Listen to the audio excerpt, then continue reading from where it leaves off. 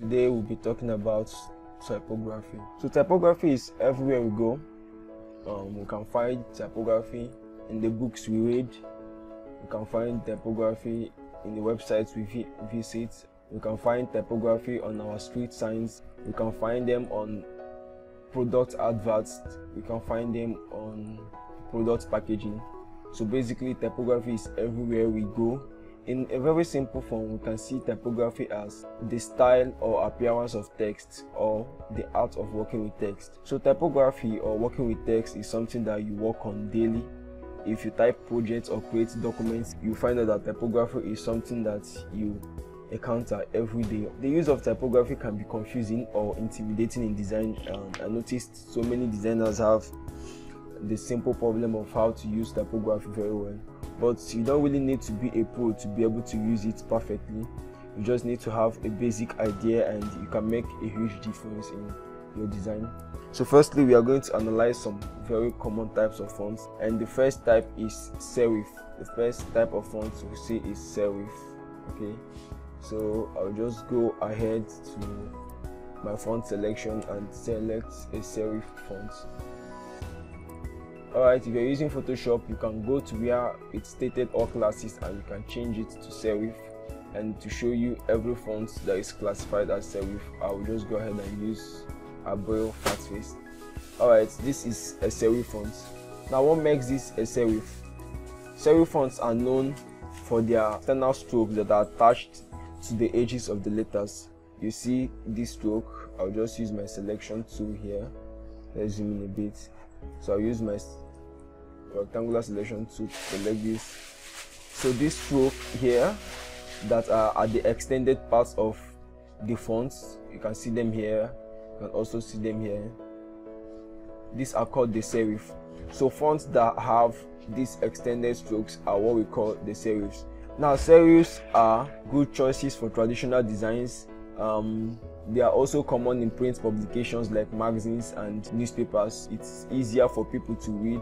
Now the next type of font, another type that is gotten from the serif, but this now is called sans serif. So we'll just go ahead also change our classes to sans serif so that we can select something that's a sans serif. I'll just go ahead with Gotham, so we'll just select Gotham here. Now sans in French, the word sans, this in French means without. So all these fonts simply means without serif. So in as much as sans, the serif font has these external extrusions here, the sans do not have it. Okay, you can see that the sans do not have it. So that's what basically differentiates the serif from the sans serif. This font, the sans serif font, is being considered as being more clean and modern in typography. It's also seen as a font that is easier to read on screens, including laptops and smartphones. So basically, this sans serif fonts, I think it's more perfect when you're working on the body of a design, because it's easier for people to read. Like, it's way easier for people to read. So using sans serif fonts as a body for your designs is like a perfect option.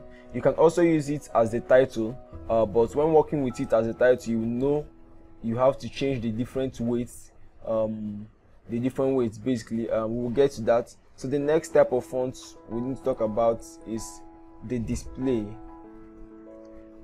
fonts. Okay, so let's just go here again and find a display font. Let's see. Okay, we really don't have a display font here, but a black letter is a type of a display font. A handwritten is type of a different display font. Decorative is also type of a display font. So we can use anyone.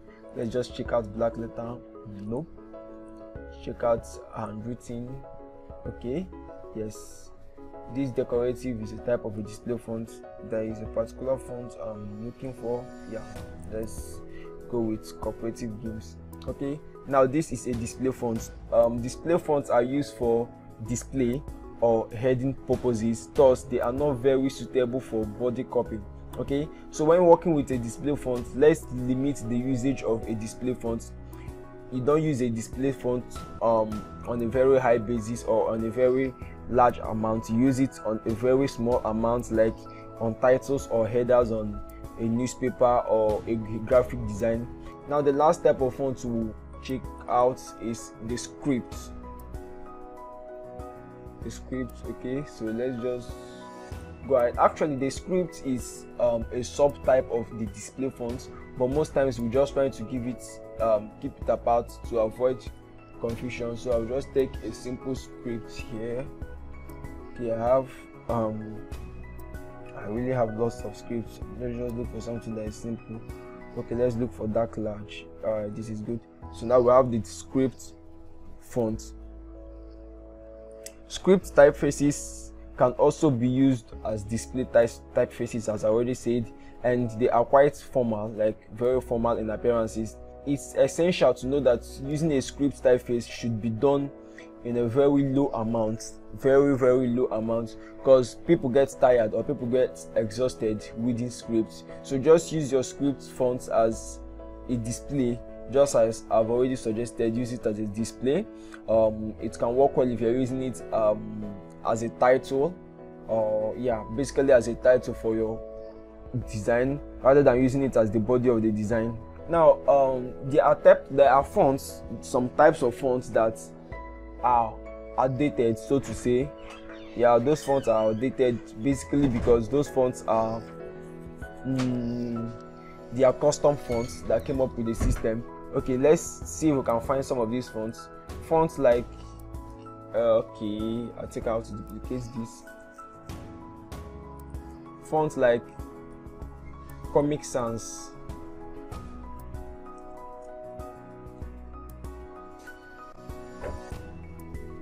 it should be here.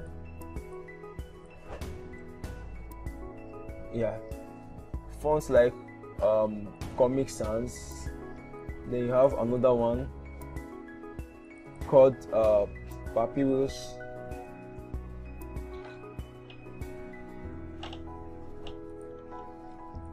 Okay, Papyrus.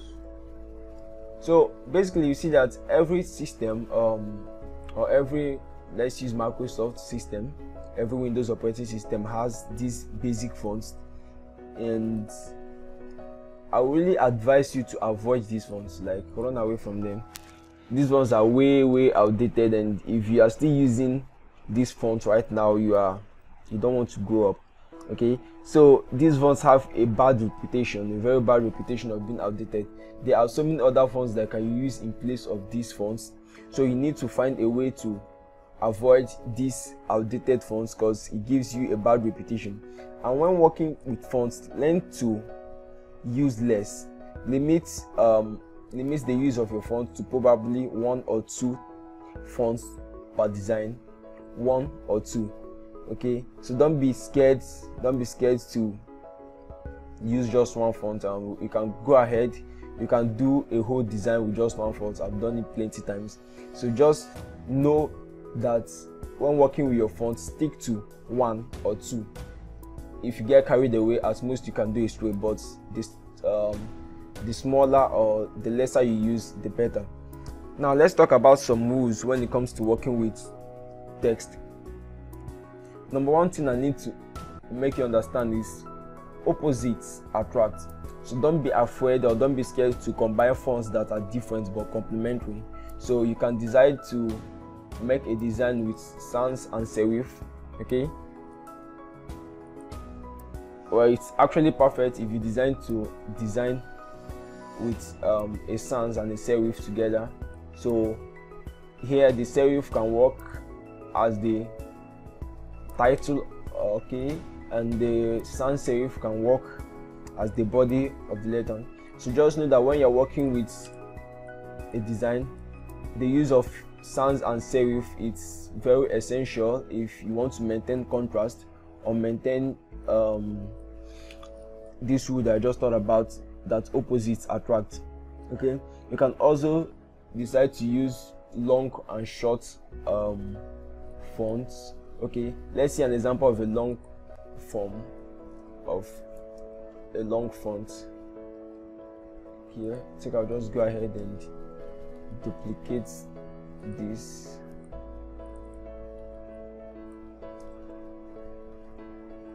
Sorry, this is short. So an example of a long font is Bebas.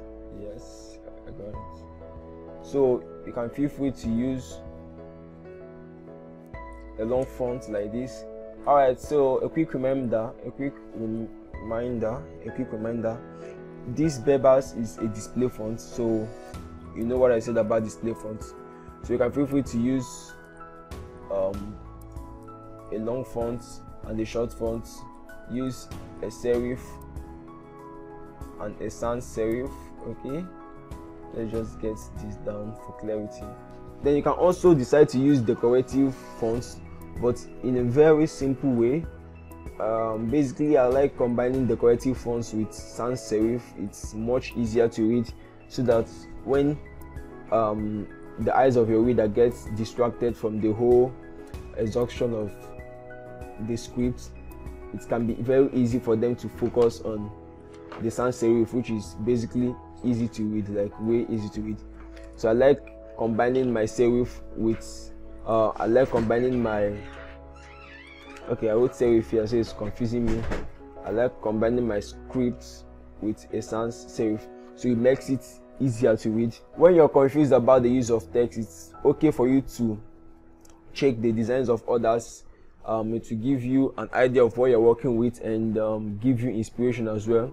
You can even use one typeface and simply change the font to create a variety within. Let's try out something like that. Okay, let's use serif, sans serif, because I think it works perfectly if you're trying to create something like this. You can create a whole design with this. Let's just say what should we say? Okay, let's say leadership. Alright, so leadership should be the title. Alright, so you can play around with this. Notice that I'm using one typeface. Alright, I can decide to take it off because there are so many weights. Give it a broader weight.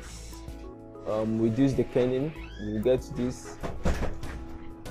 Reduce the leading, the kerning a bit. You can make it -80. To give it a bit more clarity. Yeah, so now that we have it, okay, so this is the footer. I think I'll just add a bunch of custom text to this. So select your text tool and okay, sorry, was it supposed to happen that way? Select your text tool and type to give me stuff like this. I can go back to book. Okay, then take out the size a bit. Yep. So I've just created a very simple typeface using custom text and so you can create a whole amount of design using stuff like this. You can create a whole design using stuff like this. You're just working with typeface, one typeface with different adjustments. Okay, different adjustments but the same typeface. So when you're confused about the combination of different typefaces, you can also try using just one typeface. There's nothing wrong with it. It will still give you a very good design. Okay, now we need to talk about some other basic concepts of text that can get confusing. Tracking is the overall space between characters. Sometimes it's called spacing. Now, what are your characters? The characters are each letter in a particular typeset. So let's consider this word I just wrote out here, leadership. So the tracking in this word now is the space between this L and this E, the space between this E and this A. So to adjust the tracking in design softwares, they already have a tracking tool here. You can see where they say the tracking for the selected character. Now I'm using a -80 tracking here. If I take it down to 0, the tracking spreads. If I increase it a bit, the tracking keeps adjusting. Okay, now it's understandable to know how to adjust your tracking depending on what you're working with. Okay, so I'll just have to take this down to, okay, this is too much. Take it down to, let's say, -80. Okay, let's get back to -8 now. This is perfect. Now the next thing we'll talk about is leading. Leading is the space between the lines of a typeset. Okay, so I'm using this one. So it's the spacing between the lines of text. It can also be called line spacing. Now also in your softwares they have options. Now you see once my mouse hovers here, you see Photoshop tell me to set the leading. So all I have to do is increase it, and the space in between the lines of the text increases as well. So bringing it down or reducing it, it adjusts as well. So leading comes in handy when you're working on magazines or when you're working on large publications where people need to read clearly without stressing their eyes. So you can adjust the leading accordingly, or even the tracking. I can bring changes down to 20. Okay, I think 20 is too much. I meant -20. So bring it down to -20. Yeah, it's clearer and it's easier for people to read now. Just looking at it, it's easier for people to read. Now another thing we need to consider is kerning. Now kerning is the specific space between the characters. Okay, now some fonts have bad kerning. So the difference between kerning and tracking is that tracking works on all the shapes together, or not the shapes, sorry, all the characters together, but kerning is the specific shape. Now let's take a look at this. I'm using the same tracking for all of them, that's -20. But if you look here, you see that the R and the S are touching each other here, whereas the rest of the spacing between the letters, there's a bit of a space here. Okay, you see there's a space here, there's a space here, there's a space here. Okay, I think I should use something to clarify this. Let's get a rectangle. Okay, so change the color to yellow. Okay, so just use this rectangle as a system of measurements per se. Okay, now look at this. You notice that the rectangle fits perfectly here, and this is supposed to be the direct tracking of this text. So if I take this rectangle here as well, it fits. But what about here?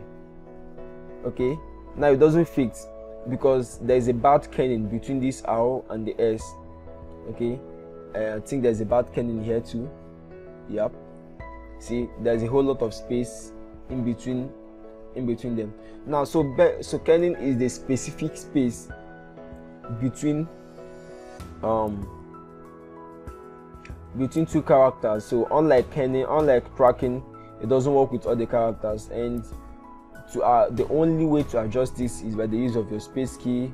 Okay, sometimes you can overdo it, but you can use your space key or find alternative ways to adjust your kerning. I can create a space key and take down this tracking more. Yeah, so I have something like this. Okay, so I think this is better. If you are confused, you can try the system I used, the system of the rule, the rectangle I drew up. You can try that system, use it as a point of measurement for your kerning.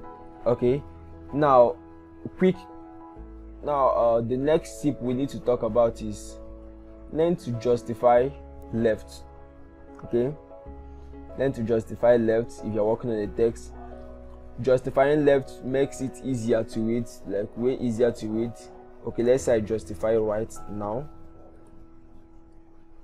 Okay, justifying right is still good, but people mostly adapt to justifying left. Okay, what if you justify center? I would say this is not really the worst of it, but most people don't really get attracted or get easily attracted to justifying with the center. But if you're working on some kind of publications, you may also consider justifying to the center. But apart from that, it's advisable to just stick with justifying to the left. It's easier to read. Now the next thing I need to understand is, if it's possible with you, use one font. If it's possible with you, use one font. If it's possible, use one font.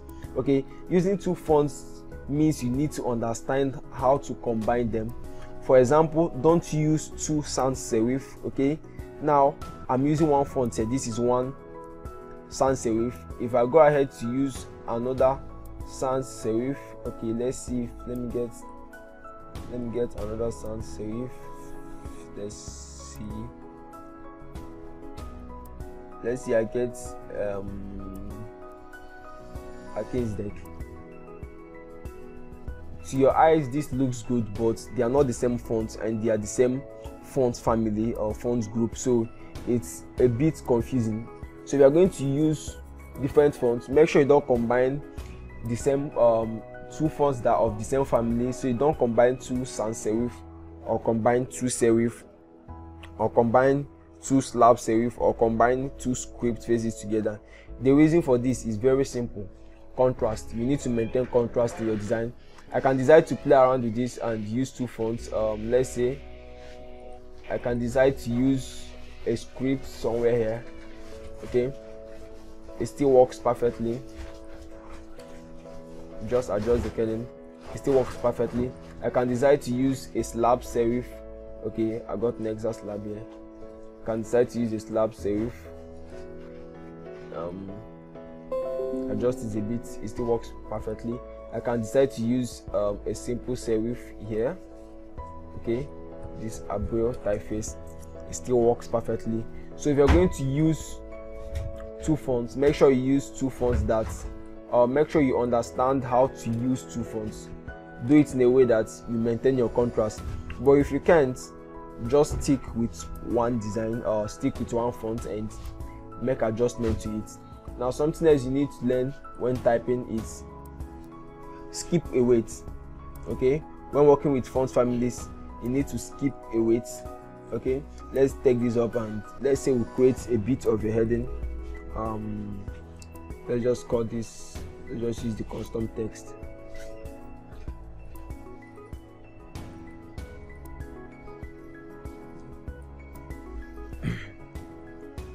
So we are going to give a bit clarity to this text. It's okay to, it's normal to skip a weight.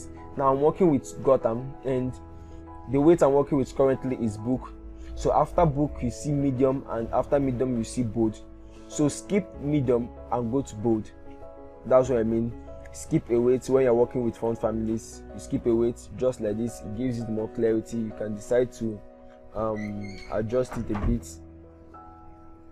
Okay, but understand that you have to skip a weight just to give it more clarity.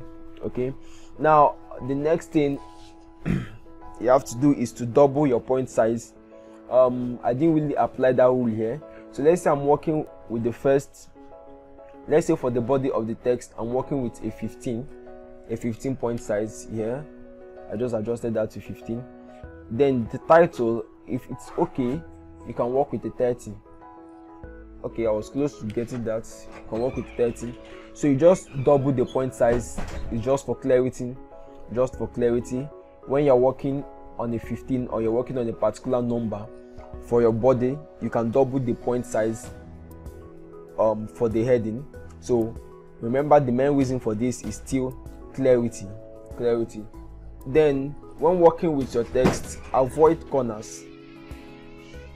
Don't let the text touch your corners. Now your text touching your corners can cause issues. It's really not a good look. So avoid your text touching the corners. You can give them a 1 inch, probably 1 inch or 100 centimeters or 100 pixels point. Okay, just give them a bit space, but let there be enough margin so that people can read it easily. Do not place your elements at the edge of your document unless you deliberately want to cut them. Unless it's deliberate, let's say you want to do something like this. Okay, unless you deliberately want to cut them as part of your design, can do something like this in the design. Yeah, it's still understandable. But if you don't have any plan to deliberately cut them like this. Just avoid placing your text on the edge of your paper.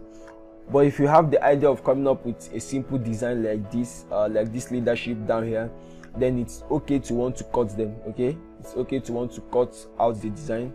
Then mind the gap between your text and sentences, especially when you're arranging in paragraphs. Now this is where tracking and kerning comes in place. Okay, so know the kind of gap you create in between your text here or in between the line space.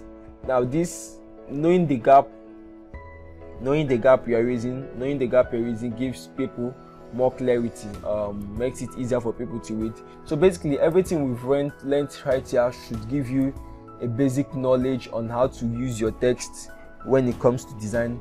Do not overuse it. Make sure you spend enough time figuring out the kind of text will be suitable for the design you want to come up with. And to this effect, we are going to be doing a simple design, so to say, following a certain amount of rules. On the description box in this video, I'm going to list out the exercise or the assignments that you need to do. Okay, so let's just create a new document. I'll just create a 7x5 document here. Okay, so what I want you guys to do as an exercise for this class is get a quote, just a random quote, a quote that you really like, then simply use only typography to create the quote. Just type out the quote in a very creative and fun way. The maximum you are allowed to use is 3 fonts. That's the maximum. Do not use more than 3 fonts. So for me, I'm going to do something here real quick so that you can understand what I want you guys to do. Let me choose which quote should I use now. I think I'll just type out the quote first. We spend so much time crying about wasted time. Okay, yeah, these are recent quotes I just came across, so it's been on my mind for the past couple days. Alright, so I said something about not aligning to the center. Don't forget, I'm still serious about it, but for my design I think I need to do something extreme. So let me see how I'm going to create this. Okay, so just type this up here. I think I have to keep this to the center. Yeah, I know I said don't use your center alignment unless you have to. So I'm creating a poster. Okay, this is a poster, so I'm trying to incorporate everything to be how do I say this, to be a display. So I think putting it on the center will be very good. When I said do not use centralize, is when you're typing in paragraphs for a publication in a magazine. It's very hard for people to read, so we spend so much. Okay, so I think I'll just get my ruler here so I can maintain balance on the side of the text. Okay, so just take this back. So we spend so much. Now remember, I'm using the same fonts. I just want to make a few adjustments. Okay, so I think no need to adjust the weight, so you can just bring down the cracking a bit. Okay, make it 10 or not, let's make it 500. Yep, so we have something like this. We spend so much time. I said the limit you can use is 3 fonts, so I think I will go ahead and I will use 3 fonts here. Let's see.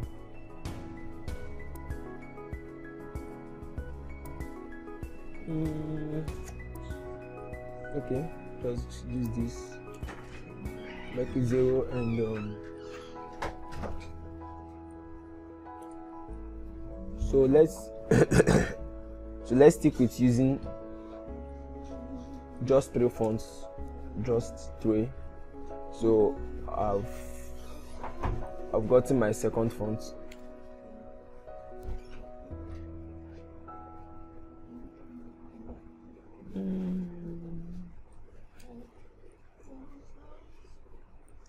Okay, so I think I'll just duplicate this because I'm using the same thing. Spend so much time acquiring.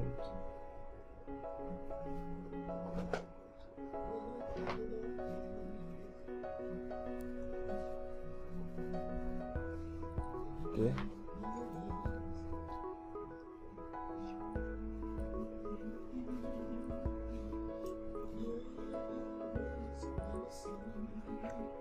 Coin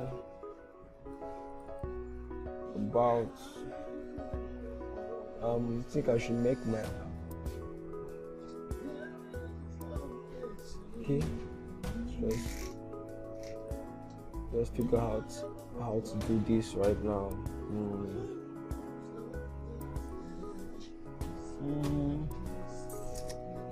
How about just maintaining this? Okay, let's just maintain this. Just maintain the tracking and increase the font size. Okay. No, it looks bad. It looks bad. It looks bad. It looks bad. It looks bad.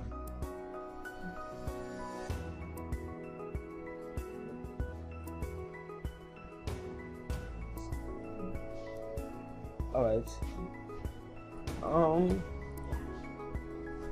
Okay, now this is to show you that working with text isn't really as easy as you think. There's still the tricks that you need to know about, so I think I'll have to stick with this, just adjust it a little further. So we spend so much time inquiring about